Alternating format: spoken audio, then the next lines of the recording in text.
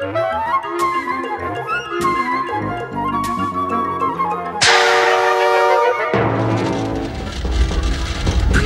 hell, what is that banging? I only picked it up from the garage an hour ago.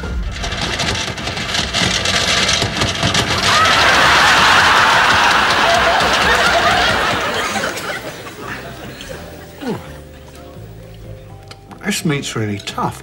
What does beefsteak mean in French? I don't think this is beef at all. I think they've given me... They have. They've given me horse. Waiter! Well, hell of a day. Thanks very much indeed. Yes! Hey, what the hell? Just completed a multi-million-pound deal today.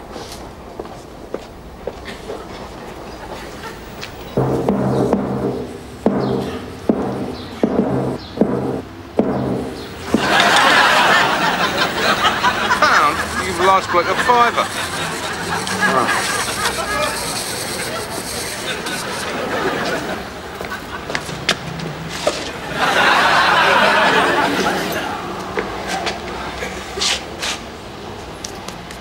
Okay, the last time.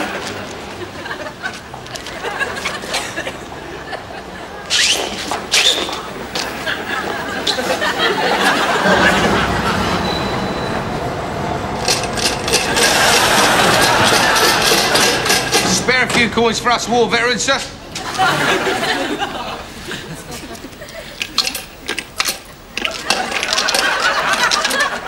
Lifeboat flag for those in peril on the sea. Just leave me alone, will you? War cry, sir.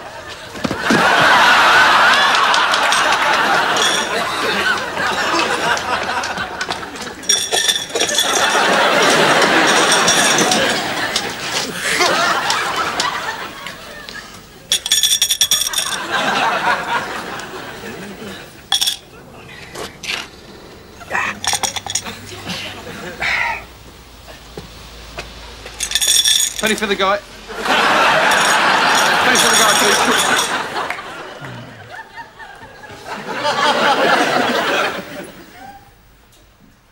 What? What are you waiting for? Don't rush me. Gareth, it's snakes and ladders. There's nothing to think about. Just roll the dice. Oh, yeah, you'd like me to do that, wouldn't you? Just roll the bloody dice. All right, all right.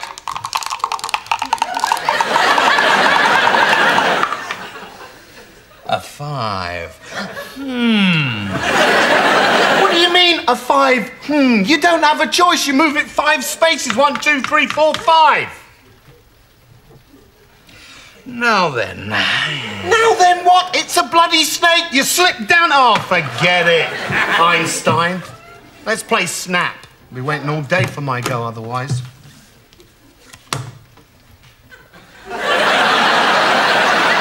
The King of Diamonds. Crying out loud.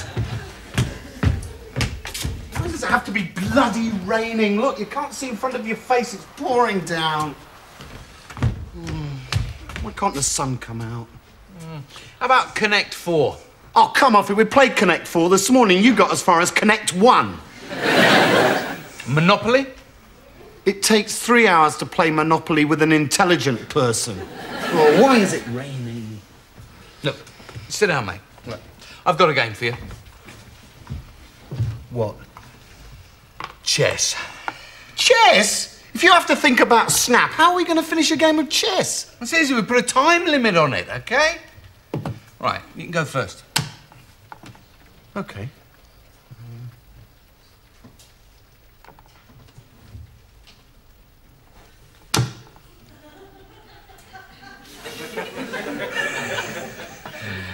That's very shrewd, yeah.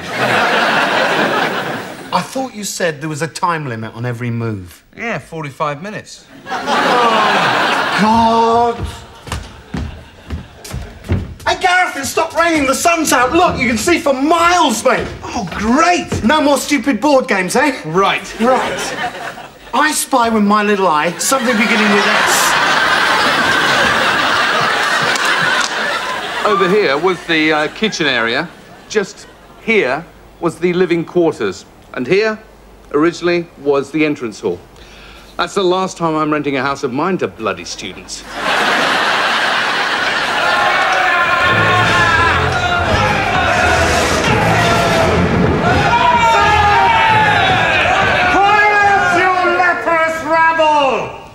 Now we all know why we're here. To destroy Baron Frankenstein and his infernal monster! Yes! We will burn his laboratory and put an end to his inhuman experiments once and for all! Yes! So what are we waiting for? Hang on! Hang on! We've already done it. What? We burned his laboratory to the ground last Friday, remember? Yes, that's right. I suppose we all better go home then. No! I've got a new torch and everything. I know. The Wolfman. The Wolfman? Half man, half beast. He prowls the outskirts of this village at night, hungry for warm, throbbing human flesh. Let's hunt him down. Yes! Death to the Wolfman! Wait! We shot him last Wednesday. Last Wednesday? No one told me. Oh, sorry. I thought Morris was going to pick you up. That was a really good night, actually. But did you use a silver bullet? Of course we did. Bastard. I know. Ned, yesterday, your young virginal daughter went missing by the sinister castle of County Yorga, didn't she? That's right. Death to County Yorga! Wait! She was home by tea time. Well, what about this? What? The mark of the vampire. Yes. Hang on. That's a love bite. Well, it looks as though there's nobody left to lynch. We'll just have to go down to the local inn instead. No. The beer tastes terrible, and the pies are all gristly. Death to the innkeeper!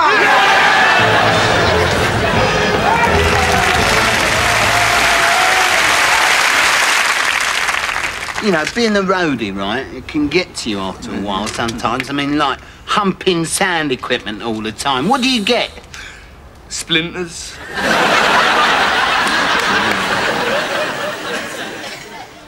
I don't know, it's difficult to say what makes a person your best friend. Common interests, old times, similar likes, similar dislikes. They all seem to combine to create this invincible bond between you. One thing Barry's never been any good at is remembering the name of pubs. He's been like that since we became best friends. We have a good laugh about it, though. At last, Barry. You said we're going to meet in the Tiger's Head, and this is the bull. 18 pubs I've been to. A couple of pints, please. The usual there, and I'll have a usual as well, and a usual for yourself as well. Hey, look at this. Same clothes. Same size clothes. We could be taken for twins, we could. Hey, I've got your pint, mate. Don't worry, calm down. It's in your favourite mug. The one I got you for our 25 years as best friends anniversary.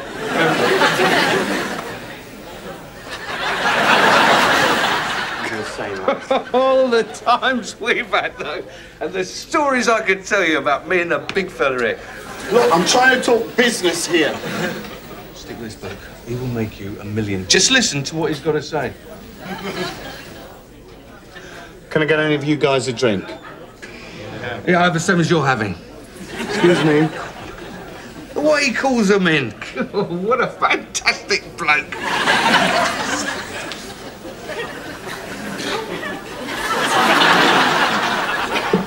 Thanks, love. We bloody would. The bloody ferret. Look, I'm sorry, darling, but you're just going to have to join the back of the queue. Go on. Go and change your drawers.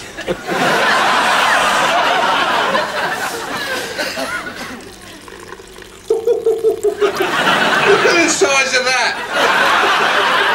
I bet you didn't need toys to play with when you were a little child. Hey, Dad? Hey? Half of that would do for me.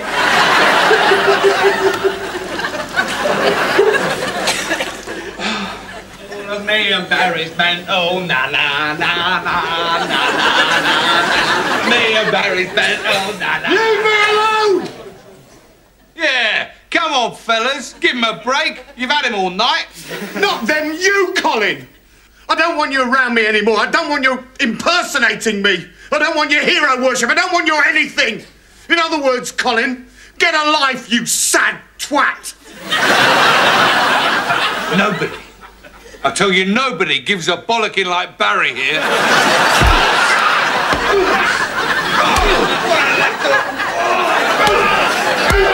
Oh, he should have been a box. Shut up! It's a shame about me and Barry falling out.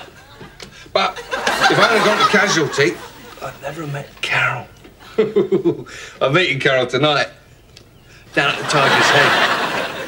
At least I think it's the Tiger's Head. She's another one who can't seem to remember the name of pubs.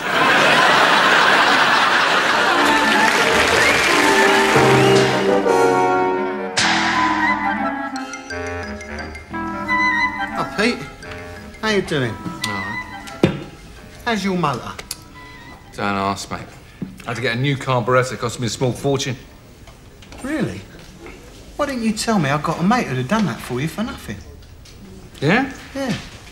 It's a bit late now, still. C'est la vie. Seems to be pay out all the time lately. New carpets. New carpets? Listen, I've got a mate who's a carpet fitter. He'd have done that for you for nothing. Yeah? Yeah. What sort of carpets you getting? Sort of greeny coloured, sort of shag pile thing, isn't it? You're joking. You just thrown a load of that out. Who'd have given it to you? Well, it's all academic now, isn't it? Eh? What with that and the conservatory? Conservatory? Why didn't you tell me? How much you pay for that then?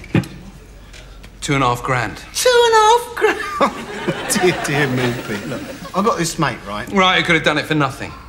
How come whatever I do or whatever I buy, you always say, I've got a mate who could do that for nothing, after I've gone and paid out for it? Well, I don't know, I just... got... Look, I'm going to get this patio laid, all right? OK, now before I pay out for it, do you know anybody at all who could do it for nothing? Any friends? No. Are you sure? Yeah. Yeah, well, I was lying. They finished it this morning. Cost me 800 quid. 800 quid? You got a bargain, mate.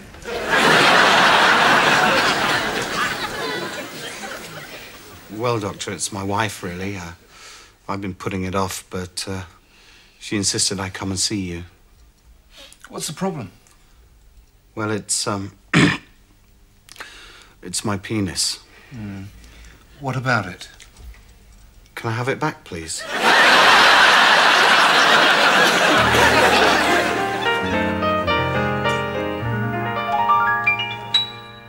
It was my birthday yesterday. I reached a big 4-0. Not one person called me. No one said hello. But I did receive one birthday card, as you can plainly see.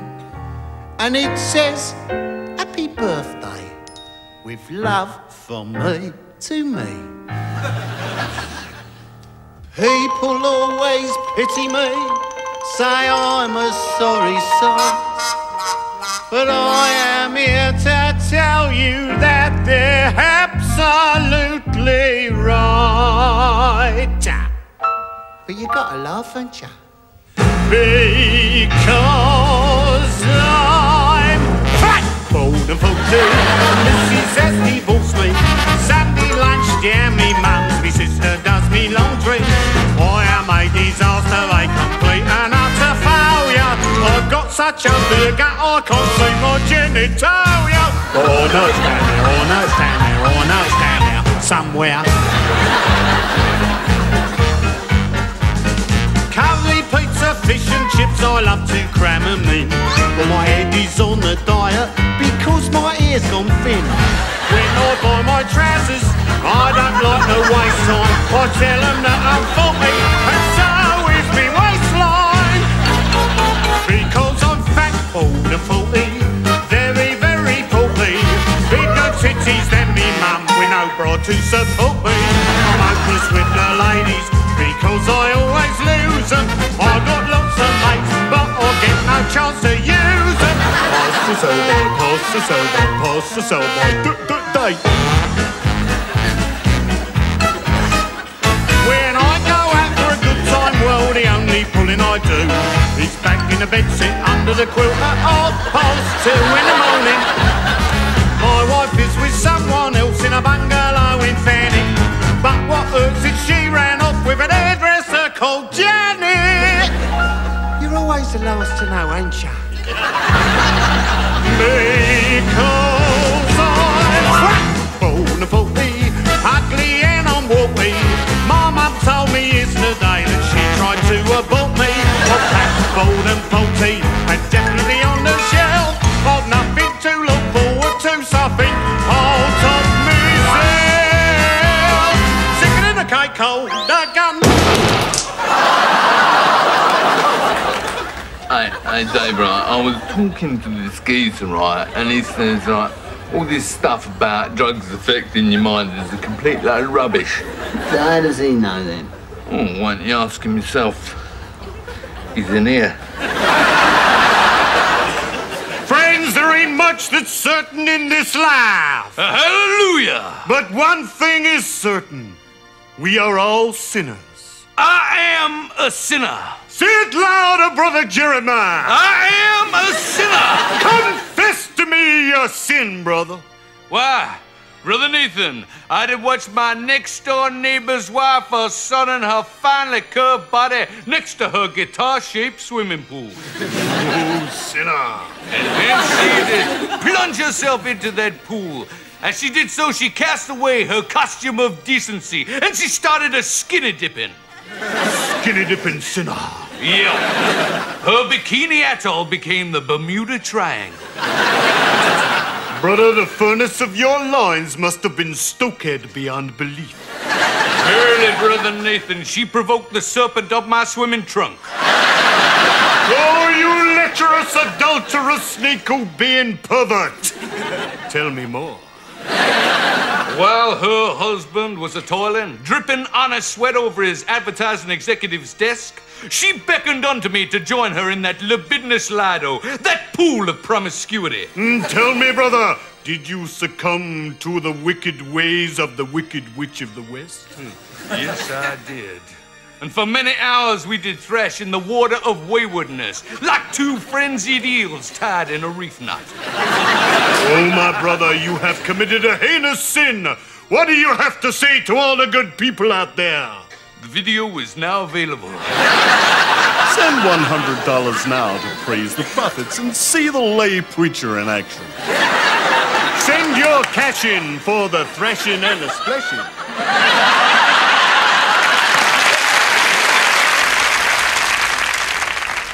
We should learn to take care of our environment.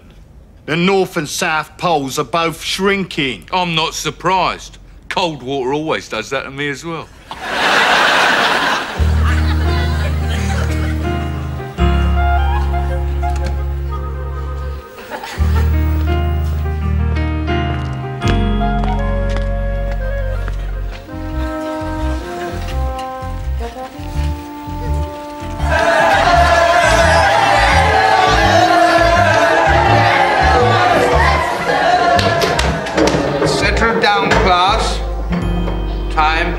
Marches on, and now, after 40 years of teaching you, your fathers, and some may even say your grandfathers, I have reached my last day here at Mount Rise.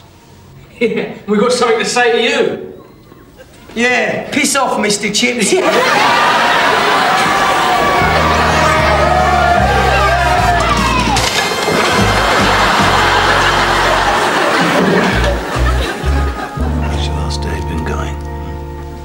Very well, thank you, Headmaster.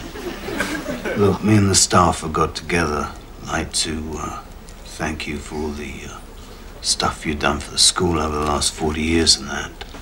So I'd like to present you with,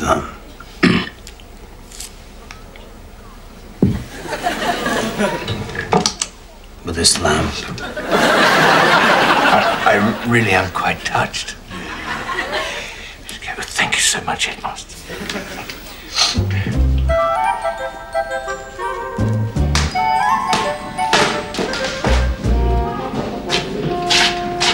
Bless me, a fire.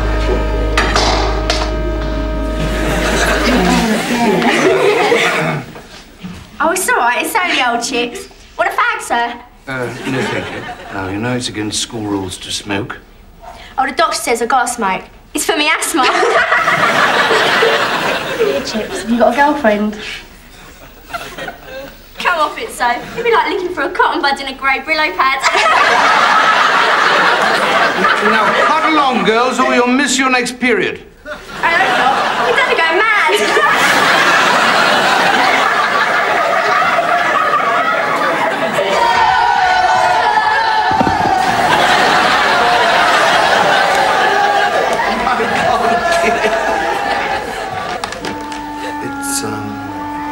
Chippenham.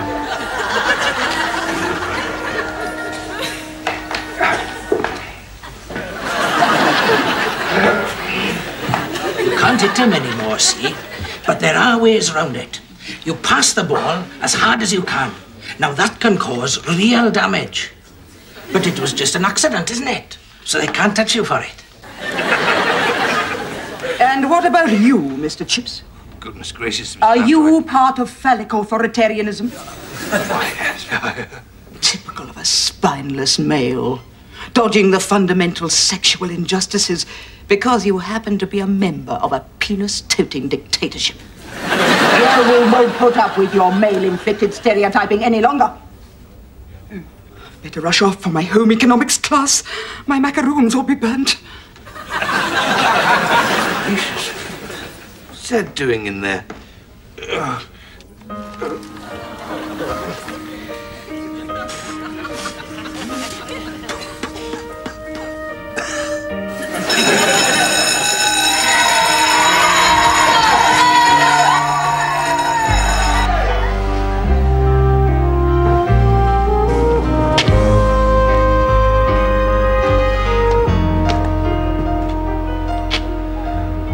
Bye, Mr. Chips.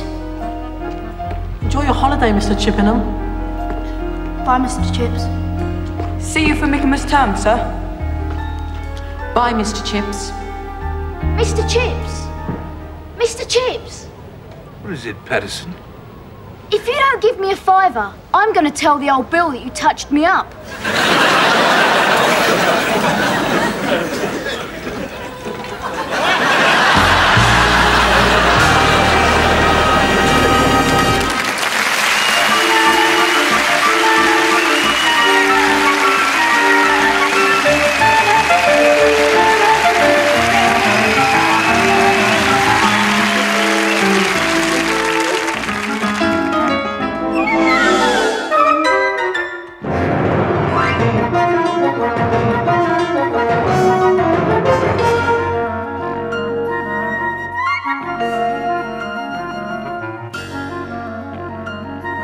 Welcome to the wonderful world of wine. What is that magical process of winemaking? Well, with me tonight I have an expert. This is Henri Navette. Henri, what are you going to show us first? How you say, grapes? You're going to show us how to tread the grapes? No, monsieur. Grapes, I have the hemorrhoids.